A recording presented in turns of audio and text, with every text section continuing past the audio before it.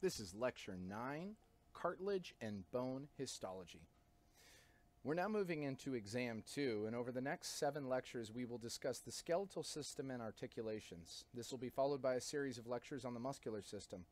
There is an intimate relationship between the skeletal system and the muscular system that provide multiple examples of co-evolved structure-function relationships. The skeletal system itself is made of bones, cartilage, ligaments, and connective tissue to stabilize the skeleton. Bones, remember, are dynamic organs, which consist of several tissue types. The functions of the skeletal system are support, movement or leverage, protection, to store minerals, primarily that of calcium, and the production of red blood cells.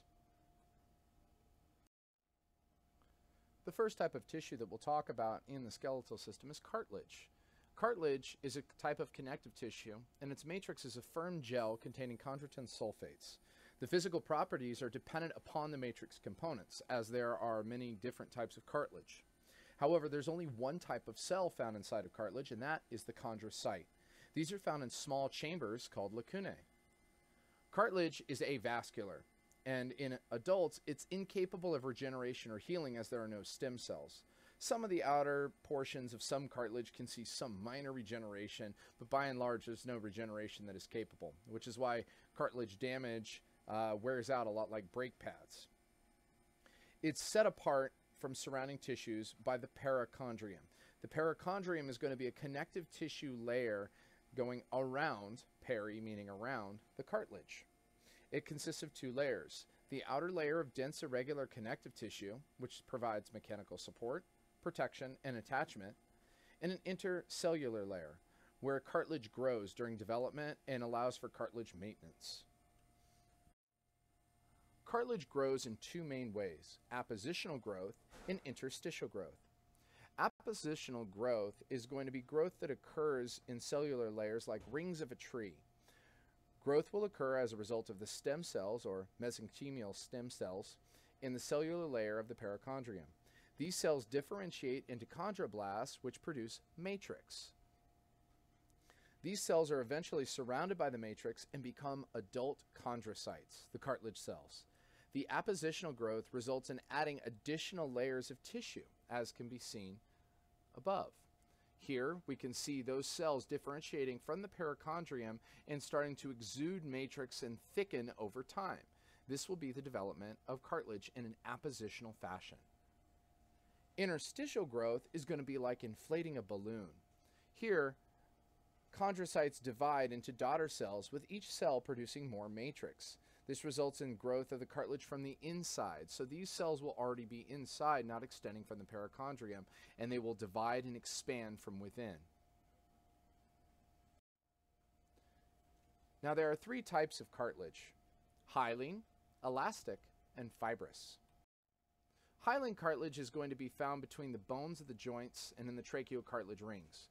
Additionally, it also makes up the blueprint for what our body will become when we are an infant. So all of our bones are more hyaline cartilage based when we're infants, and then they gradually calcify and get stronger and thicker as they get older. The function of hyaline cartilage is to provide flexible support and reduce friction. Its matrix is gel-like. Here we can see the hyaline cartilage. It has kind of a clearish gel-like matrix with the chondrocytes that exist in the lacunae. Note the translucent matrix and the absence of prominent fibers. Hyaline cartilage is found in between joints, as stated previously, and makes up the different articular surfaces of bones, acting as a way to reduce friction where bones are going to touch or articulate with one another. The next type of cartilage is elastic cartilage. Elastic cartilage is found in the auricle, or the outer ear, as well as the escutcheon tube, which will connect the middle ear to the back of the nose, and in the epiglottis. There's some debate on whether or not elastic cartilage is found in the nose as well.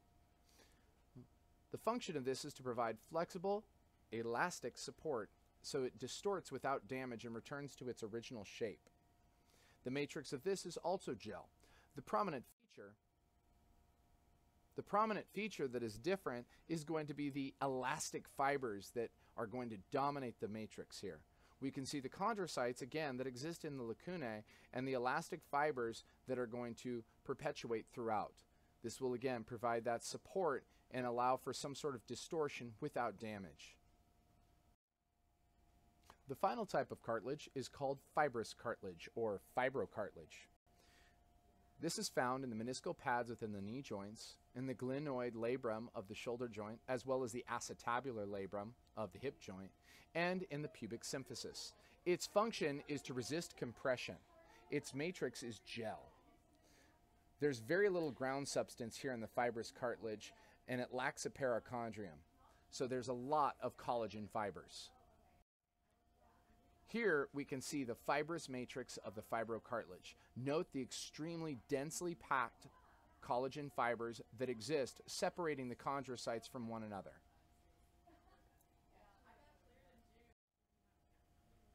Bone is another type of connective tissue, and this makes up a bulk of the skeletal system. Bone itself is an osseous tissue.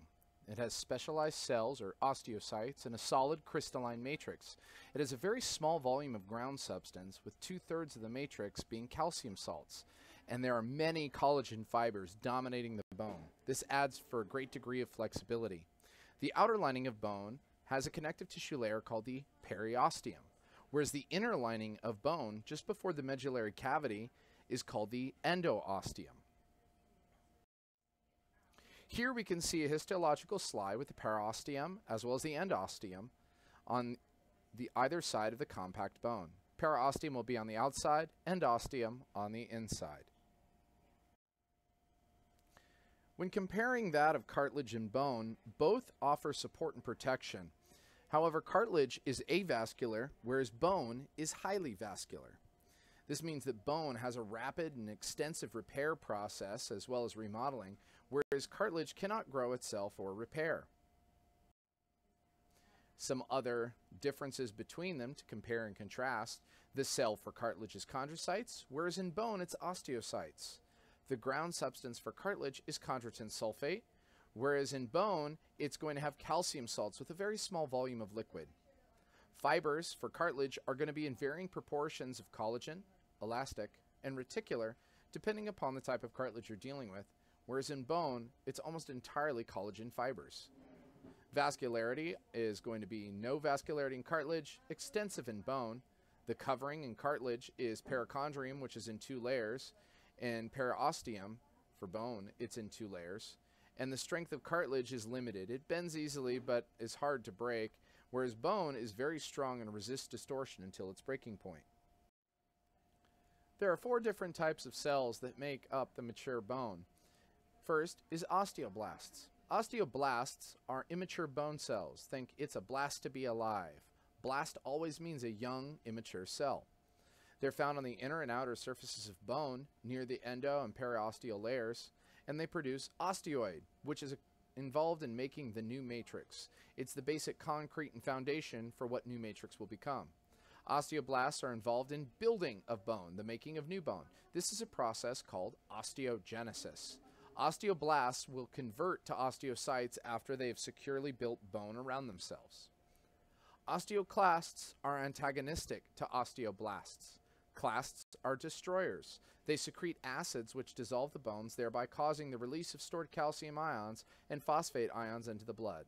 This is a process that is called osteolysis.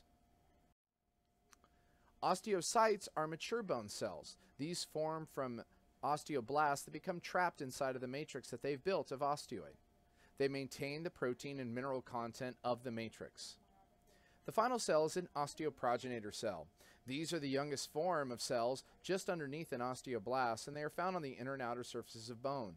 They differentiate to form new osteoblasts and osteoclasts, and are heavily involved in the repair of bones after a break. Here we can see a sample of each one of the bone cells. On the upper left, you'll see the osteocyte, the mature bone cell, inside of its matrix as it extends out a lot of its cellular projections, caniculi, in order to actually communicate with other cells around it, maintaining the matrix. Going to the right in a clockwise fashion, we have the osteoprogenitor cell, found on both the inside and outside of bone. Osteoprogenitor cells are stem cells who divide into other cells. Just beneath that, we have the osteoclasts. Remember that osteoclasts are destroyers. They secrete acids and break down the bone matrix. Whereas our last cell, osteoblasts, are going to secrete matrix and build bone.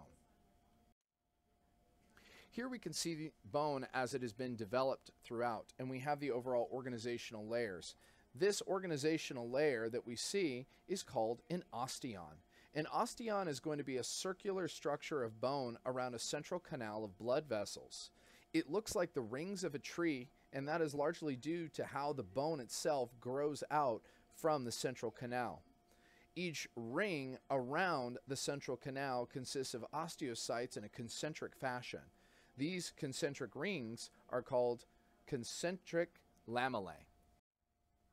Here we can see the concentric lamellae as they're circling around the central canal and make up the rings of the osteon. We have the osteocytes in the dark circle structures that are going to be surrounding the central canal, and inside of each one of these lacunae are the osteocytes. And then we have caniculi, or canals, connecting the different osteocytes together. The last structure to note is the lamellae. There are concentric lamellae that will be surrounding the central canals, but as circles meet up, there's space in between these osteon circles, and this will form the interstitial lamellae that we see in between these two osteons and central canals. This is the overall layout of compact bone, and as it grows and thickens, the space is going to be less and less between the different osteons. Now, the structure of bone comes in two types. We have compact bone, which is dense bone. Compact bones are dense and solid, and they form the walls of the outlining of the medullary cavity, and the medullary cavity consists of bone marrow itself. This is where blood cells are going to be made. Spongy bone, or trabecular bone, is going to be an open network of plates. This is typically found on the ends of bone, whereas compact bone is going to be found in the central diaphysis, or shaft of the bone. Here we can see different samples of our compact and spongy bone. Note the spongy bone is going to have a branch-like structure. It gradually thickens over time and becomes compact bone, but it starts off as a framework.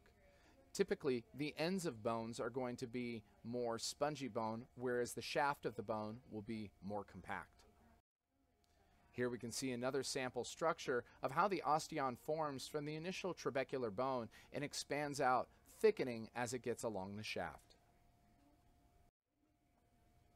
When looking at the organization and representation of a long bone, we have a general structure of ends and shaft. The ends are the epiphysis. There is going to be a proximal end and a distal end of the epiphysis. The central structure is called the diaphysis, or the shaft. They are connected to each epiphysis by the metaphysis. Typically, where the metaphysis is found is going to be where the growth plates are. We can notice the diaphysis, or shaft, is where a large majority of the compact bone is, and the spongy bone will be in the epiphysis. Here's a close-up view of an epiphysis. We can notice the articular surface of the femur, as well as the trabecular or spongy bone that will make up a large majority of this. It thickens over time, but it's going to involve a lot of remodeling and growth.